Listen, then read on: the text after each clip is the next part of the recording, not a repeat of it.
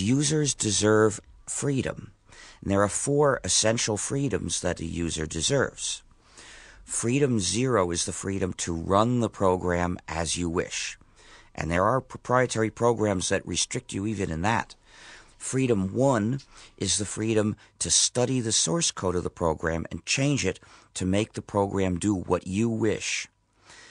Freedom 2 is the freedom to help your neighbor, which is the freedom to make and distribute exact copies of the program when you wish.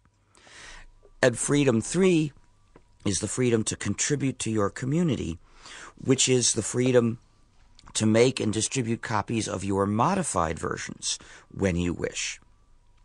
With these 4 freedoms, then users, both individually and collectively, have control of their computing and are free also to help each other.